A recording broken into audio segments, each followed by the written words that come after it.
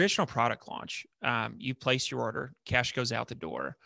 You are holding that risk, whether this sells or not.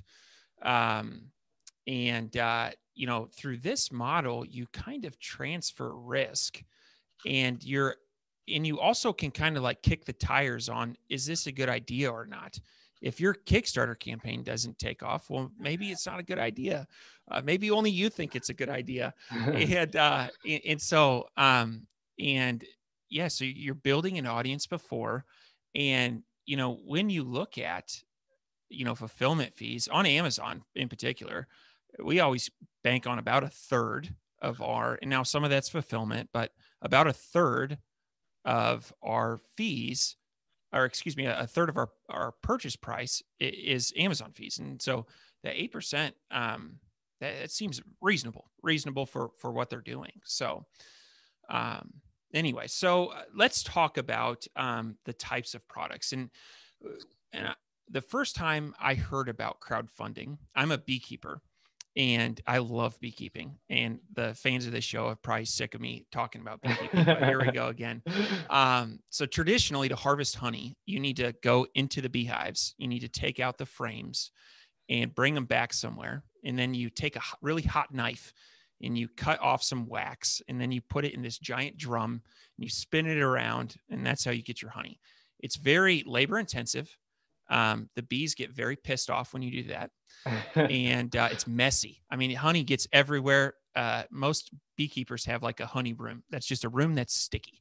And so the first time I heard about this was a product called the Flow Hive, which is, think of like a beer tap that sits on the back of a hive. You don't need to bother your bees. You simply walk up to the back of your beehive, pull a handle, and honey comes out like it's on tap. Brilliant. And, you know, you hear a lot of our audience members say, like, I want to start a company, but I don't have an idea or an invention. And, you know, when I hear that, I often think that, you know, most companies that launch on Amazon don't have a patent. They don't have a unique idea. They're just taking, you know, making improvements on something that's existing and selling it. And I'll use an example. I've got a Hydro Flask here. It's a great water bottle. Hydro Flask did not invent water bottles. They just came out with a really solid product. People like it and people buy it. And so when we're talking about like market fit for products, is this more on the inventive, new, innovative type of product side of things, or kind of in contrast, the improvements to an existing type of product?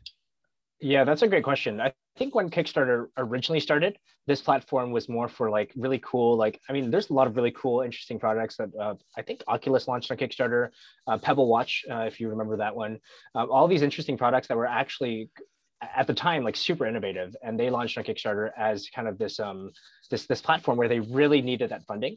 So that's how it originally started. So I can see a lot of people having that that perception that Kickstarter is about innovative products. Nowadays, really just anything goes. I mean, lots of improvements on existing products, lots of repositioning of existing products that are useful for another niche, but presented and modified a little bit for a different niche, things like that. All those types of categories work. So to give you some examples, I mean, when I first started on Amazon, I was looking for categories to sell in. So I know the kitchen category really, really well, and I know the travel category really well. I know I've seen dozens and dozens of travel products that have launched on Kickstarter, like travel packing cubes or like luggage organizers and things like that, that were just like very, very standard categories on Amazon.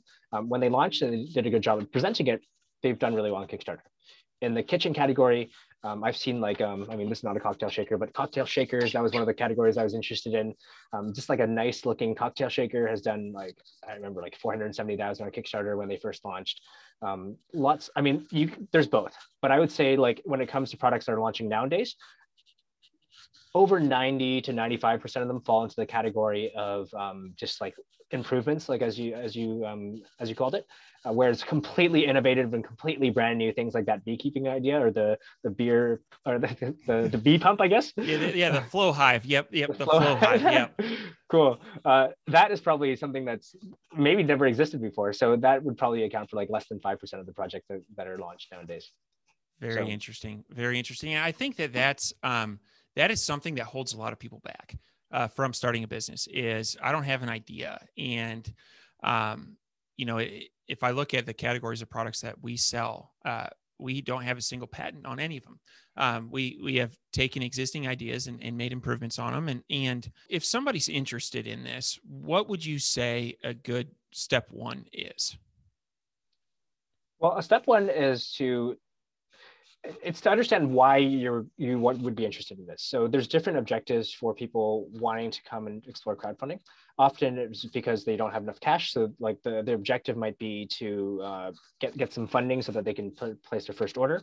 Or maybe they already have a successful business with dozens of products launched or a few products launched, and now they're ready to take their brand to the next level. And they want to use this as a way to build fans and build a community and build a list so that they can start scaling this brand more effectively.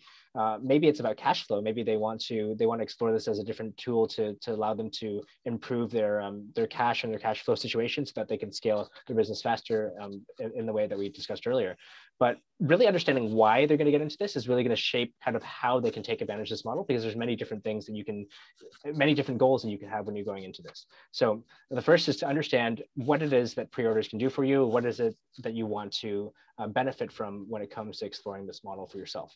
And so can you talk about Live My Playground and some of the services you offer? Yeah, so Live My Playground is our website, livemyplayground.com, but we call ourselves Playground Theory. All of our campaigns are launches, and really we've raised over $7 million in successful launches. So these are launches, these are not like e-commerce performances afterwards, it's just like the launches themselves. So we've taken that, we've incorporated this into our Launch Accelerator Blueprint Lab program.